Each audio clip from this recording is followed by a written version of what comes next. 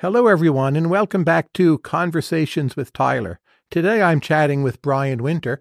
Let me just give you the introduction from Brian himself. He's the editor-in-chief of America's Quarterly and a long-standing analyst of Latin American politics, with more than 20 years following the region. He's lived in Brazil, Argentina, and Mexico. He was a correspondent for Reuters. He also has been vice president of policy for the Americas Society and Council of the Americas. He's been called the best foreign expert on Brazil of this moment. He's the author of several books, including Why Soccer Matters, a New York Times bestseller, co-authored with Brazilian soccer legend Pelé, The Accidental President of Brazil, co-authored with President Fernando Henrique Cardoso, and Long After Midnight, a memoir about trying and failing to learn to tango in Argentina. He's a regular contributor to television and radio, a host of the America's Quarterly podcast, and a prolific barbecuer and chef.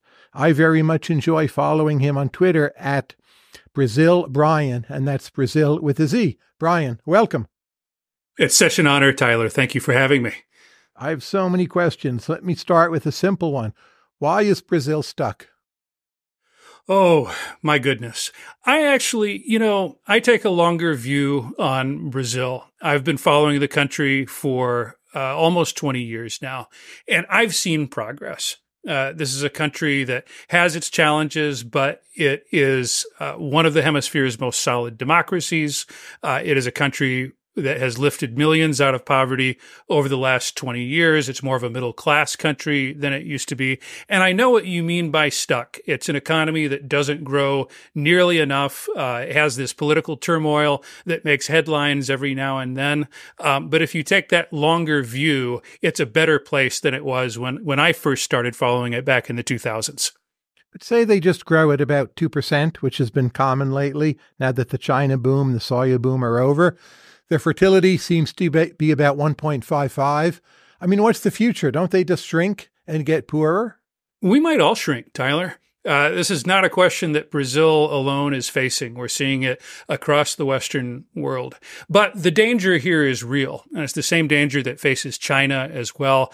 It's the danger that these countries will get old before they get rich. And this is an issue we're seeing across much of the developing world. Well, what's the future of migration into Brazil? So the U.S. might be below replacement rates, but we can get a lot of the world's best immigrants. Brazil doesn't seem very interested in recreating its early 20th century traditions when it took in people from across the world. Why not? Is that going to change? Is it just people coming from Paraguay? What's the future of migration to Brazil? It's been, as you rightly point out, Tyler, it's been a long time since Brazil was, a real destination for immigrants. I'm actually working on a book about Sao Paulo right now and revisiting a lot of this history when they had what they called the Immigrants Inn, which it was in Sao Paulo, and it received thousands of immigrants at a time, mostly from Italy, also from Spain. But Brazil also has the world's largest Japanese population outside Japan. So many people came there from the old Ottoman Empire, today Syria and Lebanon, that the mayors of Sao Paulo over the years have had names like Kassab, Haddad, Malouf. I mean, it does have that tradition of immigration. But that ended really with the Great Depression and the crash in coffee prices back when Brazil was producing as much as 3/4 of the world's coffee. It was a real blow to them and kind of changed everything. And you're right, it's not a big receiver of immigrants today, although there are about 500,000 Venezuelans who've come there in recent years fleeing the collapse of the socialist dictatorship there. It has an equally sized population of people from Bolivia. So it still receives, not as much as it otherwise might. I have to say that Portuguese is part of the challenge here. It's a language that not that many people know. And so, for example, even for the Venezuelans, that's out of a diaspora of 8 million. Most of them have gone to other Spanish-speaking countries, but the ones that have gone to Brazil have been pretty happy with their decision. Why is Brazilian agriculture not stuck? Productivity there seems to be very high, right? What's Brazil doing right in this one area? Having a privileged location in the tropics and being able to have 2 harvests a year sometimes because of the climate and the soil, that helps. But plenty of countries have that, right? Brazil's done something unusual. Well, there's an old expression that thankfully is a bit out of date now that held that Brazil was the most efficient farming country in the world until goods left the farm. And what that was a reference to was the fact that the roads, infrastructure, rail, ports, and so on were not really up to par. But there has been an improvement, not enough. But again, this is another area where over the last 20 years, this soy that used to travel over 2-lane or even 1-lane mud roads, at least now it's paved in a lot of places. And some of these rail links are also improving. So this is another area where I think if you take that longer term perspective, things are getting a little bit better. What's the economic geography of Brazil going to look like? All the wealth near Mato Grosso and the north just very, very poor, or the north empties out, or how's that going to work? There used to be some modest degree of balance. That's true. Most of the population in Brazil and the economic center for sure was in the southeast. And that means really Sao Paulo state, which is about a quarter of Brazil's population, but roughly a third of its GDP. Rio as well, the state of Minas Gerais, which has a name that tells its history. That means general mines in Portuguese. That's the area where a lot of the gold came out of in the 18th and 19th centuries. That's gone now, so it's not as much of an economic pull. You're right, Tyler, though, that a lot of the real boom right now, the action is in places like Mato Grosso, which is in the region of Brazil called the Center West. That's soy country. I'm from Texas, and Mato Grosso is virtually indistinguishable from Texas these days. It's hot, it's flat. The crop is, like I said, is soy. There's cattle ranching as well. Even the music. Brazil has, as others have noted, has gone from being the country of bossa nova and the samba in the 1970s to being the country of sertanejo today. Sertanejo is kind of a Brazilian cousin of country music with accordions, but it's sung by men mostly in jeans, big belt buckles, and cowboy hats. And so they're importing that, not only that economic model, but that lifestyle as well. What is the great Brazilian music of today? MPB's dead, right? So what should someone listen to? Well, I have a guilty love for sertanejo. Again, I've revealed myself as a Texan to your listeners who likes the classics like George Strait and Clint Black and, some of the big names from the 80s and 90s. Sertanejo is a bit different. But, if hip hop is your thing, Anita, 2 T's, is the big artist of the moment. But it's not, to the despair of some, that culture today, perhaps because it is somewhat derivative of country music in the United States, it is not taking over the world in the same way that João Gilberto and Gilberto Gil and so many others did in the 1950s and 1960s. How do you think that being a Texan makes you more optimistic about Brazil, if you would even accept the claim at all? Well, that's a really good question. It certainly makes me appreciate, the cowboy culture and churrasco, which is the Brazilian barbecue culture as well. I think, both places, in addition to being, hot and green, are forward-looking. I came to Brazil from Argentina. I lived in Argentina first. Argentina is a country that is obsessively focused on its past. That's a country that 100 years ago famously was one of the 10 richest countries in the world, and today is slipped back well into the middle of the pack, somewhere in the 60s, depending on what indicator you're looking at.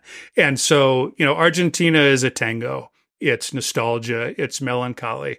And Brazil has always been about the future, sometimes to a fault. It's not a place where people remember precedent, where they remember lessons of history. They're focused on the future. And if you grew up in a place like Dallas, like I did, which was built entirely, for the most part, in the 20th century, I think there's probably something of that resonates with me. But is Brazil still looking toward the future? So as you know, they built Brasilia in the middle of nowhere. Whatever you think of Brasilia, it was quite an achievement. It's hard for me to imagine them doing that now. I've read that Outback Steakhouse is quite popular in Brazil. You've talked about rap music, derivatives of country and Western. Where's the real future-looking, forward-looking element in Brazil? Where do you see it? I think you see it, and this may sound a bit hokey, Tyler, but you feel it when you talk to people. It's a country of smiles, of people who sometimes live just incredibly difficult lives. Talking about people who live in the periphery of cities like Sao Paulo in Brazil, who spend 5 hours a day on a bus, commuting in and out of traffic in order to work minimum wage jobs. And these people enjoy life, sometimes more than, I would say often more than the people that I live among in Westchester County, just outside New York, who I look around sometimes on the commuter train and nobody looks happy. And I don't want to romanticize things. I think that you find unhappy people in Brazil too, but there's a joy in life that people manage to seize upon even when the economy is not doing well. Perhaps because they're accustomed to this kind of slow growth situation that we've been talking about. Here's a question from a reader, and I quote, "Does the change in the style of play of Brazil's national soccer team over the last 20 years, more disciplined and rigorous, with fewer players free to create, a result of a change in the national culture or vibe?" Unquote. I think that Brazilians would probably tell you that actually the soccer team has not evolved enough, because I would gently point out, because I know that there are Brazilian listeners here who will recoil when I say this, but it has been 22 years since Brazil won the last World Cup, which is quite serious for a country that has won 5 World Cups over the years, more than any other country. And there's a real view that I hear from people in the country that actually part of the problem is that improvisation and talent are not enough anymore. And that Brazilian soccer really needs to professionalize. Now, they continue to produce amazing players, Neymar, Vinicius Jr., and others. But they also have another disadvantage, which is that so many more of their players these days they play club soccer in Europe. And if you look back at the golden age, the age with Pelé, these were players who played almost entirely on teams within Brazil who knew each other, and perhaps that was an advantage as well. But do you think there's something about the Brazilian spirit or national psyche that somehow worked better in the world of the 1950s and 60s, where improvisation was more relevant, maybe more productive? In a lot of areas, cinema, you have a movie such as Black Orpheus, I'm sure you know it. Is there anything comparable today that has global force? A Brazilian movie, a something? What would it be? That's a good question, Tyler. And I to be honest, I'm at a bit of a loss. And this is something that Brazilian commentators have also seized upon. This idea that the cool Brazil, the one that, people of a certain age think of, that comes to mind, samba, the beats of bossa nova, Black Orpheus, to take the example you cited, that's not present today. And there's been a lot of soul searching within Brazil as to why that is. They watch, for example, the prominence that South Korea has taken on in shows like, what's the one on Netflix? The really violent one that everybody... Squid Game. A lot of Brazilians saw that in the cultural moment of K-pop and everything else and said, that used to be us. What has happened to us that we're no longer on the main stage to the degree that we were in the past? And, I think some of it is that others have caught up. And then perhaps there's a cyclical element to this as well. I can tell you that Brazil remains a tremendously seductive place to visit. You spend time in places like Sao Paulo, Rio, Salvador, and you still see echoes of that Brazil that seduced the world once upon a time and continues to do so, not necessarily as part of pop culture, but certainly to people who visit. How is it that you understand the current crime situation in Sao Paulo? As I'm sure you know, the murder rate has dropped a great deal, but if you actually walk on the streets, it doesn't feel very good. In some ways, the older, more violent Sao Paulo seemed cleaner or to have fewer derelicts. What's the general framework for making sense of what's gone on there? It's a really perceptive question, Tyler. Sao Paulo, the crime situation there it's a complex story. And their homicide rate has actually gone down more than 80% over the last 25 years. It's a tremendous achievement. It was one of the world's most violent in terms of homicide cities as recently as the late 90s. And then that rate now is only about 5 per 100,000, which is lower than the U.S. national average and quite a bit lower than many U.S. cities. But, and there's a but here. There's a but. It is a country or city rather where you are still much more likely to be a victim of an armed robbery, of a carjacking, to have your cell phone taken from your hands. And so a lot of people, when they go there, either as visitors or members of the economic elite in Sao Paulo, choose to have armored cars, choose to not pull out their cell phone when they're out on the street. As a matter of fact, with the spread of payment apps and Brazil's digital currency, which is an amazing story in itself, it's called Pix.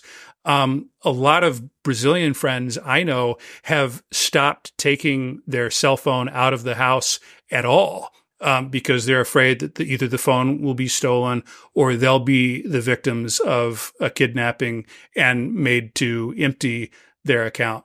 So, that's a reality. That's serious. And so I've been very interested in the progress that they have made on the homicide front. But when you talk to ordinary people, regular people in Sao Paulo, the perception is that violence has not gotten any better. And there's another issue here, which you made reference to, which is that the street population has, by some measures, tripled in the last 10 years. Now, some of that is the pandemic, but there seem to be other factors as well. What do you think will happen with crime in Rio de Janeiro, the city? Well, is that even stable? Can it continue, right? It seems something has to give. Rio, in some ways, is a repeat of the story that I just told about Sao Paulo, but without the progress. From a security standpoint, it remains very worthwhile to visit. It's also an economic center, a cultural center of the country. There's a lot more to these places besides just street crime. But the fact is, it's a very complicated situation. You have these groups that Brazilians call milícias, which sounds like militias, but they're really best thought of as paramilitary groups. These are groups that are often composed of police officers who control organized crime in vast areas of the city. And look, it's another area where Brazil has work to do. And these are challenges that are faced all across Latin America. I mean, one of the big stories happening in Latin America right now is this spread of organized crime, which was already bad. I mean, this has always been an issue as long as I've been following the region. But with the doubling in the production of cocaine that we've seen over the last 10 years, and keeping in mind that almost all the world's cocaine is produced in just 3 countries, that's Colombia, Peru, and Bolivia, the smuggling routes lead out of those countries and go to touch virtually every other country in Latin America. And the illegality and organized crime that takes root around that is the source of a lot of these issues. What do you think is the most significant change of mind or change of opinion you've had in the last 10 years about race relations in Brazil? So one reads a great deal about this. Obviously, it's different from America. But since you've started, what is it you've changed your mind about? What new insights do you have now you didn't have 10 or 20 years ago? Race is a subject in Brazil that I always approach with humility as an American, because we, of course, have our own amply documented issues. And racism in Brazil is different in some ways, but similar in others. There has been a huge debate within Brazil about identity and the nature of Brazilian racism over the last 10 years or so. One consequence of this, Tyler, is that the percentage of people who identify as Black or mixed race has gone way up in census data in that time. It's gone from, I believe, somewhere in the upper 40s to about 56% today. And it's not because Brazil became more Black or had more mixed race people, but because people are more inclined to identify themselves with pride as being part of that group. And it's all a saga that has been going on for hundreds of years, that has echoes in the same history that we have here in the U.S., but in some ways it happens on a bigger scale in Brazil. Here's a figure that Americans are always surprised to learn. Brazil imported more than 5 million people from Africa from the 16th century through 1850. That is more than 10 times the number of slaves that were imported into the United States. And so we're talking about, an issue that has had reverberations that in some ways are far bigger. At the same time, there was always more mixing of the races in Brazil. So, segregation along racial lines was never a thing, in part because it was not feasible because there had been so much mixing. But there was a long tradition in Brazil, especially among the elite, of claiming that there was no racism in Brazil. And I think that the country has come to grips with the fact that that's not true, that there was racism, that it was different from racism in the United States, but racism nonetheless. And so people are grappling with that at the same time that they're more inclined to identify themselves as Black, which is a fascinating thing to watch. For you, which is the most interesting ethnic small town in southern Brazil? Ethnic small town, you're referring to like the German communities and places? Yeah, like Palmaroda, somewhere like that, which for me was fascinating. I'd like to hear your story of Palmaroda, but I have to say my favorite example of an ethnic enclave in Brazil is actually in Sao Paulo. It's a neighborhood called Liberdade, which means freedom, means liberty. And this was the pole for the Japanese community that came to Brazil starting in the 1900s and has, as I said earlier, is the biggest Japanese community outside Japan. They have integrated themselves exceptionally well into the country. You walk through this neighborhood and you see sushi places, ramen restaurants, and then coconut water and tropical juices. This neighborhood is also notable for other reasons. And it prior to becoming a Japanese neighborhood in the 17th and 18th century, the name tells it all. Liberdade. It was one of the first neighborhoods where freed slaves in Sao Paulo lived. And it has that whole history that is also being uncovered kind of as we speak as this part of this moment of racial awakening that I already described. For me, Palmaroda was so boring, it was interesting. Incredibly quiet, North German architecture. The dialect maybe almost sounded like Plattdeutsch. I'm not sure. People didn't believe me when I said I was an American. None of the categories made sense to them. People were friendly. It felt German. This was the 1990s. And it was like a time warp more than anything. Nowhere in Germany would be the way Palmaroda was in the 1990s. There are also, Brazil has that. There are dishes and dances that of the old Japanese community that have been preserved in Brazil in a way that they were not in Japan. So it's a country in part because of that rich tradition of immigration that we were discussing earlier that has all kinds of enclaves like that are fascinating to visit. Where's the best churrasco in Brazil? At somebody's ranch, if you can manage. But say in commercial markets.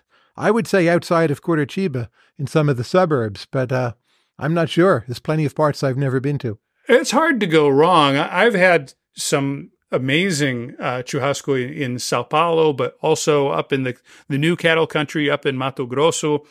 They bring it.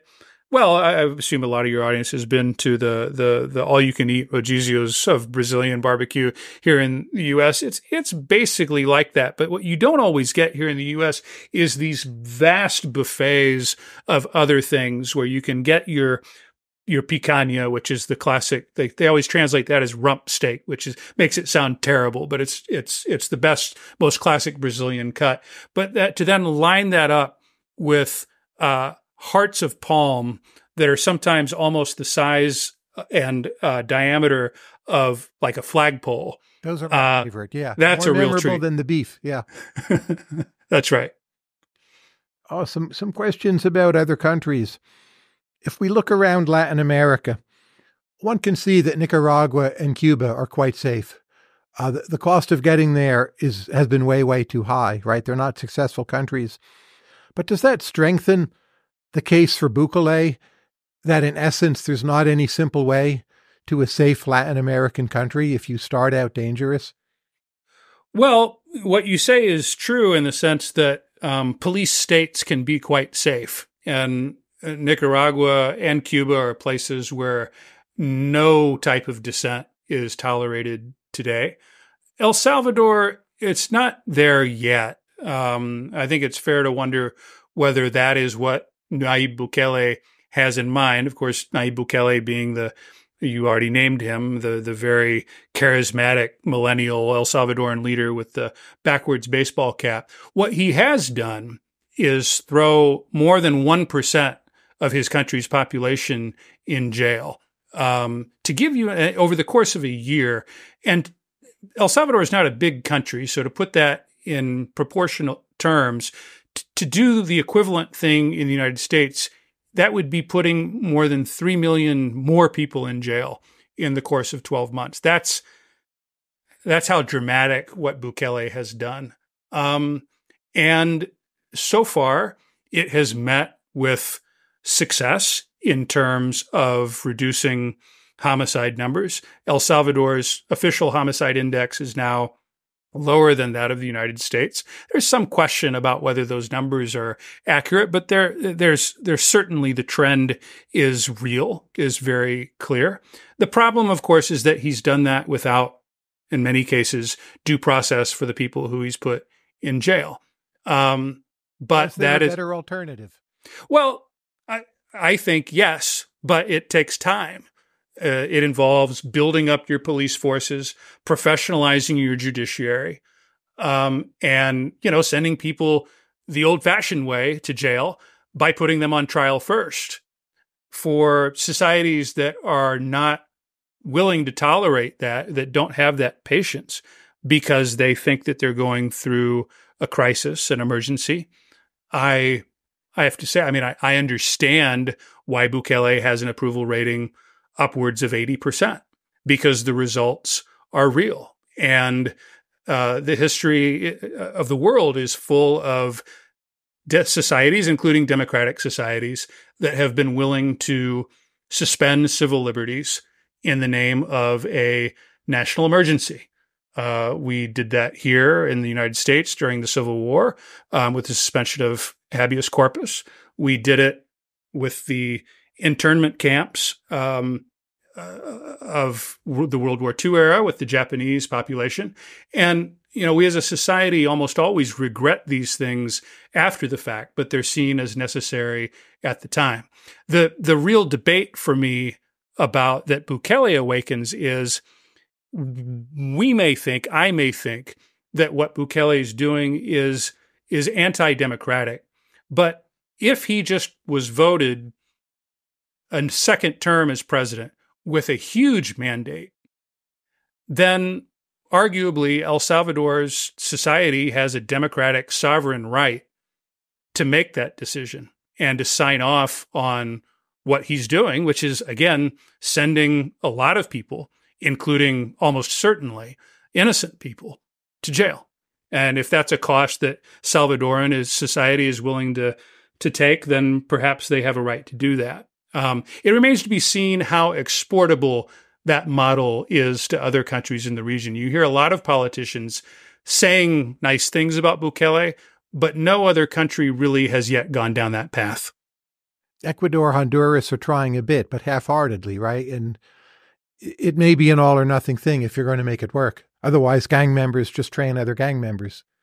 Well, look, we do have examples in history, recent history, imperfect examples of countries that reduced violence and that broke the grip of drug gangs under democracy. I would cite Colombia of the 2000s. Now, this was a period that saw many abuses, human rights abuses, a Colombian military that we now know killed thousands of innocent people. But to the extent that it's possible to say but after a declaration like that, homicide rates did dramatically fall. And it's a very different feeling country than it used to be. So point is, Bukele is not the only route, but I agree with you when you say that there is no easy, fast, democratic route to improving security when you're dealing with cartels and organized crime groups that have the resources that some of these groups do, with their pockets filled with the dollars of customers of cocaine in the United States, Europe, and other countries around Latin America. Speaking of Colombia, I have a question about the country. I've never understood this. So if I look at the history long term, it is quite violent, even by Latin standards. If I look at the history of economic growth in Colombia, it's actually fairly smooth and steady.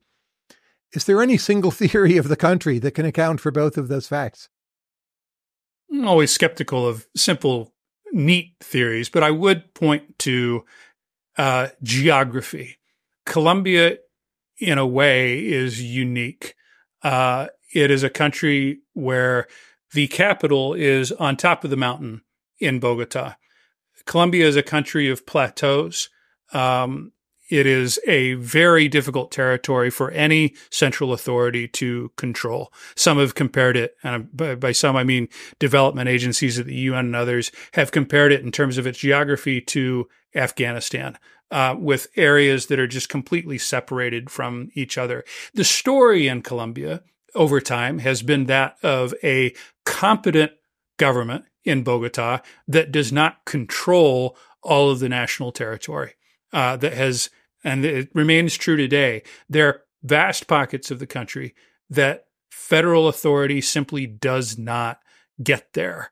And that has been a big reason why they never had. It was one of the very few Latin American countries that never defaulted on its debt in the 1980s. They never had a hyperinflation. Their economy, Tyler, as you noted, has almost always consistently grown, but yet they've had these huge problems with guerrilla movements and general lawlessness, partly because of geography and partly because of let's say, a lack of political will to go and dominate, subdue, bring rule of law to these parts of the country that were not under the federal umbrella. It's not just about geography. It's about political will as well. But a good civil service, right? A breathtakingly competent civil service, a certain consensus around the need for sound fiscal management, which anyone who follows Latin America knows is not something you should ever take for granted. So no, like a lot of these countries, they have things that they've done well and areas where they still need to improve. What's the most interesting, lesser known part of Colombia to visit? Oh gosh. I am not sure it's lesser known. I am quite taken with Cartagena, as many visitors are.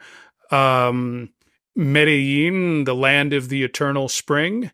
Monteria is an area I've been to that looks a lot like the Mato Grosso and the cattle country in Brazil that we were discussing earlier. It's a beautiful place. I would say, having stuttered around this a little bit, my favorite place is the Sierra Nevada, which is unique in the global context. It's, as the name suggests, it's a snowy range of mountains from which you can see the Caribbean Sea. the fact that there is a mountain range where you can simultaneously see the Caribbean and sometimes there is snow on the ground never ceases to amaze me. It is a beautiful place, one of these troubled parts of the country where for a long time and intermittently, federal authority kind of comes and goes. But if you can ever manage to go and feel safe, there's few places in the world quite like that. I'm bringing my sister for bird watching to Santa Marta in May, which is not so far from there, right? What are your favorite birds? What are you hoping to see while you're there? It's really a trip for my sister. She's a well-known amateur bird photographer. She's heavily into bird watching. I'm not, but I'm heavily into Colombia, and I've been enough places that I feel I can bring her around, and she wouldn't go on her own. So we're doing it. Good for you. Yeah. Argentina. Why is the Jockey Club so popular in Buenos Aires? I'm sure you've noticed this. I have noticed this. Well, I think two reasons. One is that Argentina is regarded even today by many as the heart of polo culture and horse culture globally. It's really, people say it's Florida and Provincia de Buenos Aires are the main places to be. But a lot of this also, Tyler, as I was saying earlier, everything or almost everything in Argentina ends up being about past glory and past wealth. And the Jockey Club is really one of those places still left in the city where you can look around and sort of squint a little bit, imagine it's 1920 and that this is still the quote unquote Paris of South America. It's not the only place that's like that. It's actually the city itself looks good. It looks better than it did when I covered Argentina's economic meltdown in my first job out of college more than 20 years ago. But the economy, today, speaking of things that are cyclical, you've got inflation above 270%. So it doesn't take long, even at the Jockey Club, to realize that not all is well in the country right now. I agree with your nostalgia point, but as I'm sure you know, there's so many very good startups from Argentina, though they may leave the country, go to Brazil, go to Mexico. Why is there this mix of creativity and nostalgia? Well, I'm not sure they're mutually exclusive. I would say I would frame it slightly differently. The intellectual capital and firepower that you see in Argentina is still very strong. I've always believed, as someone who's probably spent too many hours of my life thinking about Argentine decline, cultural and intellectual capital erodes less quickly than economic capital. And you still see these amazing centers of excellence in Buenos Aires. And what these entrepreneurs will tell you, the founders of these companies that you mentioned, like Mercado Libre or Globant, that have really become world beaters on the global stage. Mercado Libre at this point is one of the biggest e-commerce companies in the entire world, competes with Amazon. What these founders will tell you is that actually starting their businesses in such an uncertain macroeconomic environment has made them incredibly lean, disciplined, and ready to go out into the world and dominate. The idea being that if you can make it in Argentina, where, conditions can dramatically change from one day to the next, almost like the weather, then, you can survive damn near anything. And that has been one reason why a lot of these companies have had so much success on the global stage. You look around Spanish-speaking Latin America and the big tech giants, the ones that really dominate, with some exceptions, they tend to be Argentine. Why is psychoanalysis still so popular in Buenos Aires? A lot of people, it's a very popular question. It's not just popular. It is, according to several studies, it is the world's highest per capita rate of psychoanalysis. Freud was very big there over the years. And having lived there for 4 years myself, I never saw one, but virtually every Argentine friend did.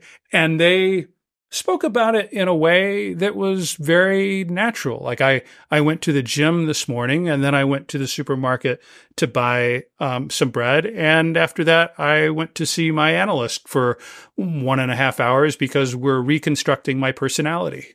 And people would say that with a with in the most natural way, as if there was nothing to it.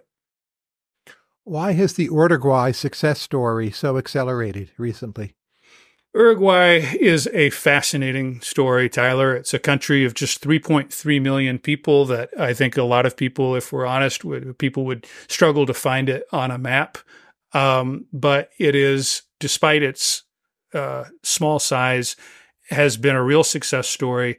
It was always different in a Latin American context. It was Latin America's first welfare state 100 years ago. And so, I've been a big proponent of the Uruguay story. I wrote an article about it for America's Quarterly more than a year ago. And a lot of people dismissed it and said, oh, well, Uruguay, it's so small and it's always been so wealthy that it's not really an example for the rest of the region. But that's not true. 20 years ago, when Argentina's economy melted down the last time, it had a huge contagion effect on Uruguay. And poverty in Uruguay was actually 50%. This was a country that was just flat on its back. And today, that percentage is in the low double digits. It's around 10%. And there's, back to this discussion we were having about crime and security, there was no silver bullet. What happened was they came out of that crisis 20 years ago, and they realized that there were certain things that needed to be done. They needed a consensus around fiscal management, around sound management of the economy. They needed to bring better regulations to their banks. And sadly, but probably correctly, they concluded that they needed to reduce their dependence on their neighbors, that they needed to depend less mainly on Argentina and diversify. They're still undergoing that process today. It's interesting. This is a country that has been knocking furiously on the door of the White House for several years now, trying to do a trade deal with the U.S., met with, for the most part, unreceptive ears in Washington, but that's what they're trying to do. It's a solid democracy. It does better than the United States in some of these rankings of solid democracies that get put together by the Economist Intelligence Unit and others. And the beaches are beautiful too. So, one day when I have to go fleeing into exile because of something I've said or done, Uruguay is definitely on the top of my list. Let's say you're a 30-year-old couple, husband and wife. You have 2 kids, you all speak Spanish or Portuguese, and you have to relocate somewhere in Latin America. Which city do you choose? Maybe not permanent, but ongoing, not 6 months, 5 or 10 years. Gosh, what a great question, Tyler. I think in terms of the best combination of economic opportunity, relative safety, integration with the world, the possibility of upward mobility, I would say Sao Paulo. I really would. Despite everything that we were saying earlier about the security risks, the crime, that is, with Mexico City, those are the 2 truly international cities in Latin America. There are other places that are great hubs. I love Buenos Aires. Santiago is also in Chile, it has great quality of life. But if you're a citizen of the world, if you're trying to do business, the issue that Argentina and Chile have is that they're far. This is really, they're at the very extreme end of the continent. Sao Paulo is a bit more central. And it's also a place, Brazil writ large, but Sao Paulo specifically, where it's very easy to integrate yourself into local society. I speak Portuguese, but with an accent. It is the only place in Latin America where I can go to the corner bakery and order my favorite juice, which is a suco de mamão com laranja, which is a papaya with orange juice.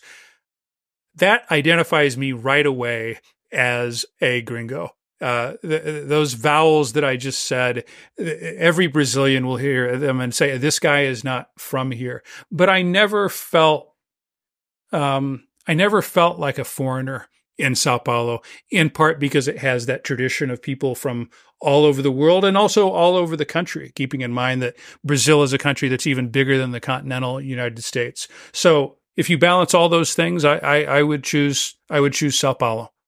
I like Sao Paulo, but doesn't it worry you? Or I find almost all of the city ugly. It's so ugly. Yes. And that would get on my nerves. I'm tempted to say Panama City for myself. Well, the name of the book that I'm working on about Sao Paulo right now that I mentioned earlier, you'll appreciate then, as the title is The Ugliest City You'll Ever Love.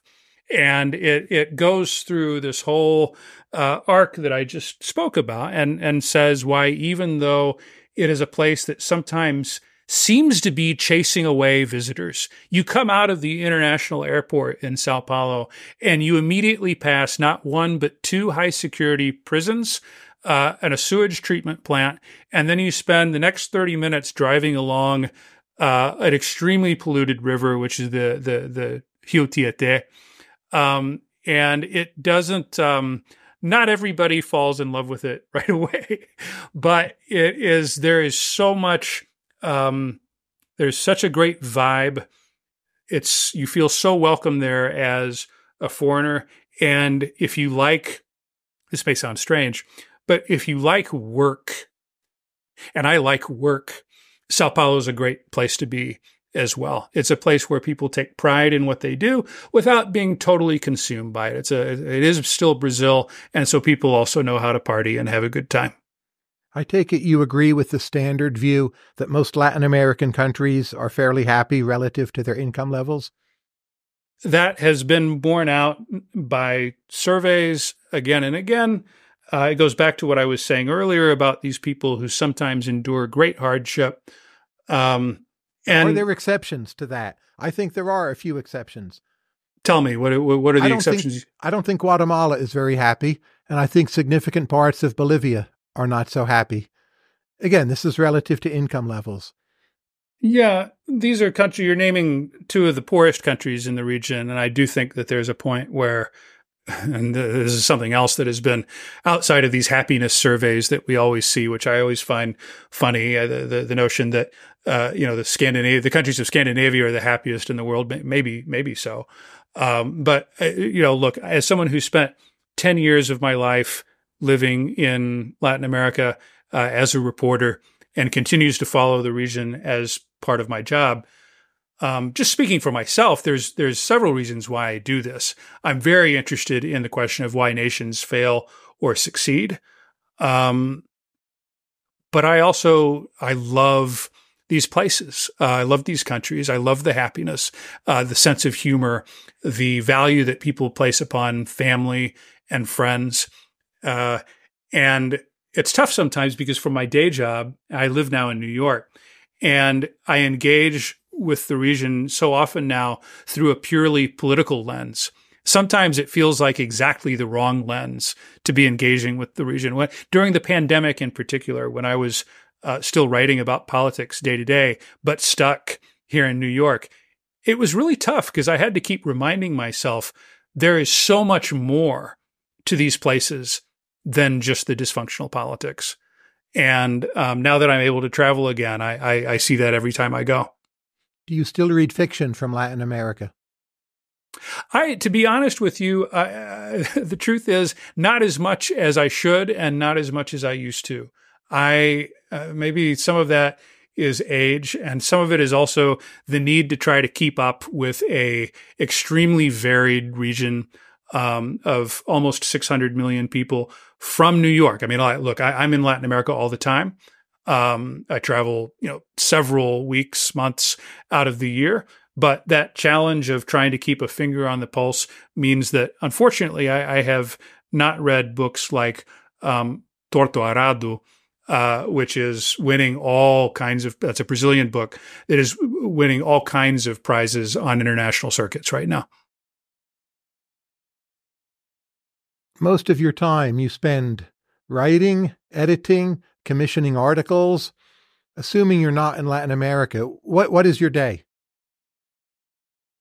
I still have the habits of a old wire reporter, Tyler. I'm 46 years old, but I started my career very young in Argentina. I was 22 years old. My first job was covering the economic collapse of Argentina in 2001 and 2002. That was a period that saw 5 presidents in 2 weeks, a default on the sovereign debt, a 70% currency devaluation. It was a baptism by fire, and it was really what showed me the importance of politics and of policy. And in some respects, that experience has never left me.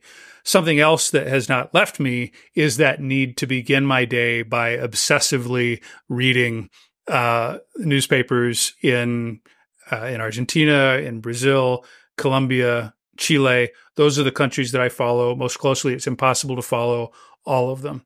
And then I make my way to my work next to the miserable looking commuters who I mentioned earlier, and we sit here in our office here on Park Avenue and do our best to try to make sense of what's happening in this region, and focus not only on the challenges but talk about some of the successes as well.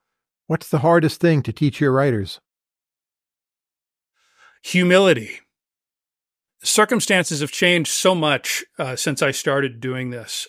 I have to say, with a certain degree of embarrassment, that it's partly a function of what's happened in world history over the last 25 years since I started doing this.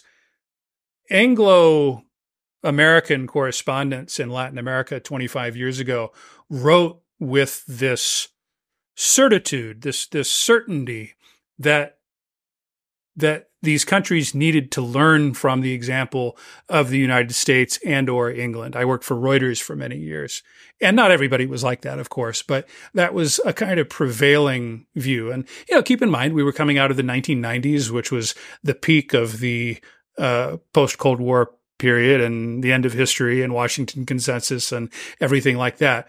But everything that's happened over the last several years, from the Great Recession of 2008 to things like the Iraq War, the problems that the U.S. has had in our own democracy in that time have really, I think, impacted the way that journalists everywhere write about everything, I would hope, but specifically Latin America, which used to be treated, and you still see shades of it every now and then, with a kind of finger-wagging paternalism that not only turns people off in the region, there's no quicker way to shut Latin American readers off than when they sense that happening.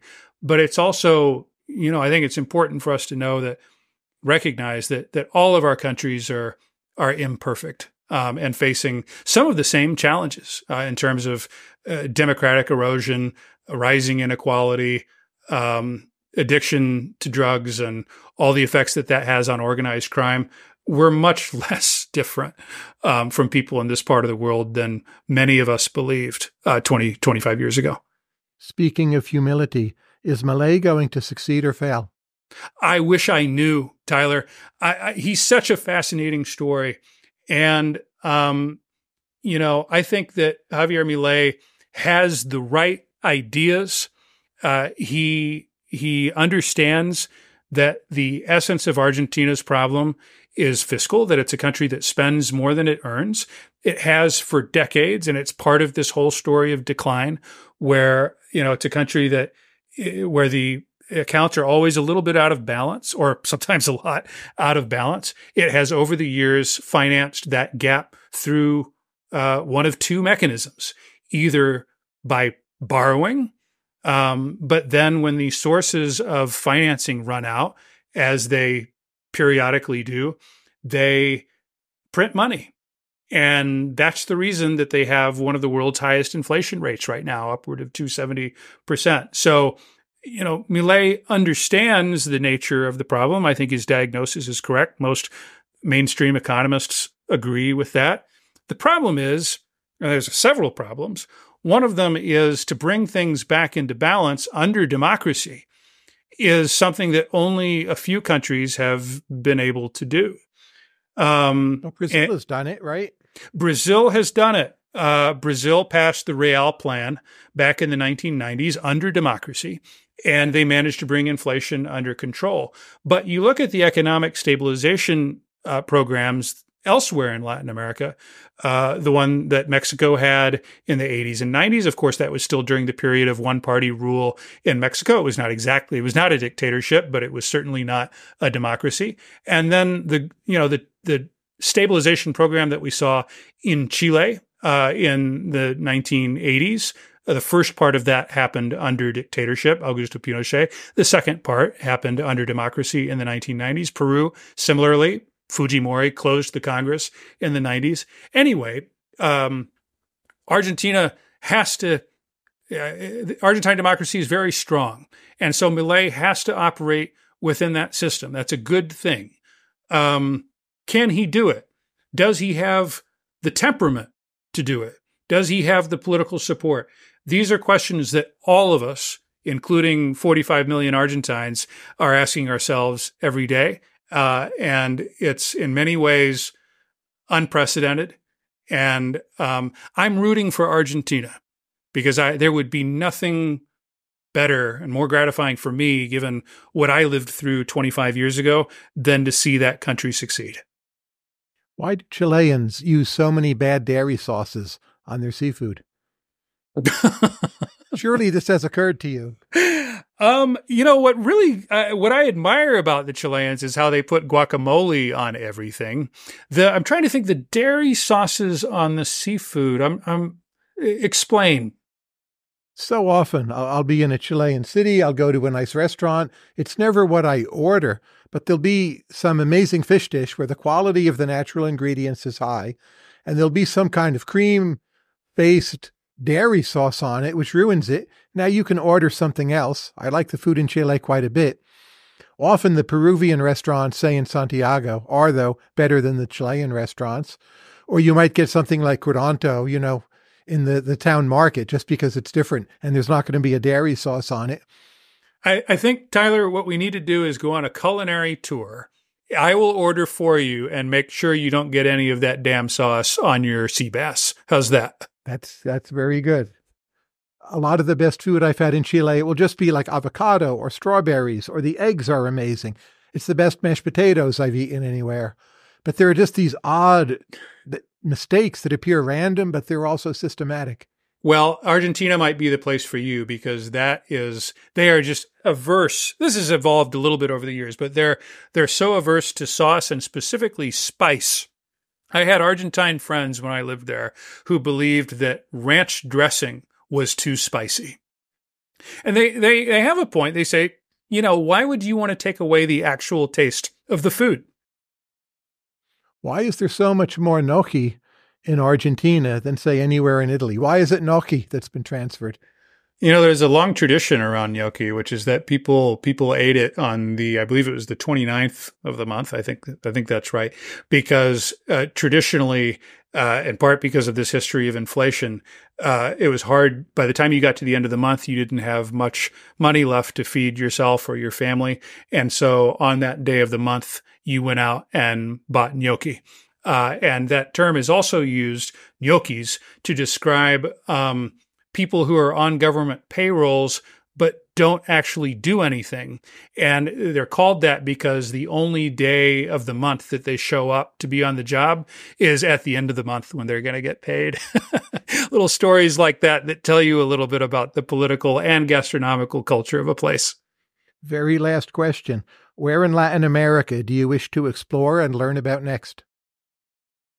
Tyler, there is a omission for me, which is indigenous culture. And it's partly a function of the places where I've lived. Buenos Aires, Sao Paulo, these are not Mexico City even. This is a little bit different, but these are cities that, especially the first two, that are not deeply in touch with indigenous culture. And we are learning so much, even today, about the wealth and intellectual depth of some of these civilizations that lived in the Amazon.